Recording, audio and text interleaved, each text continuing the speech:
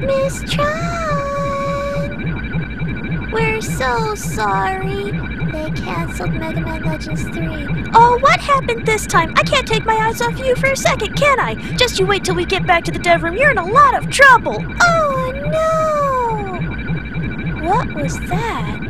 Wait, wasn't that the game all the fans were working on? They canceled it right before the prototype comes out? That makes no sense. I don't understand. It's the second Mega Man game they canceled so far. Maybe something's wrong. Oh, forget it! It's one Mega Man game too many! It's all the shareholders' fault! Their fault! How dare they! I'll teach them not to mess with me or my game!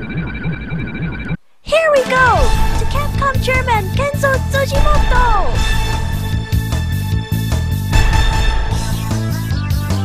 Oh!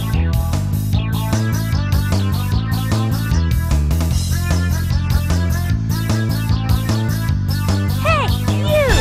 Thanks to those suits, everything's a mess now, isn't it? Huh? Aren't you that weird cosplayer that's been bugging me on Twitter? Shut up! I don't want to hear about that. Do you know what you've done? Huh?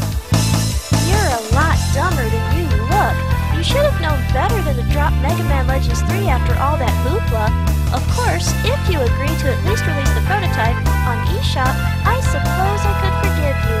What do you say? That way Capcom might get a profit this year. Produce an original 3DS game? I don't think so.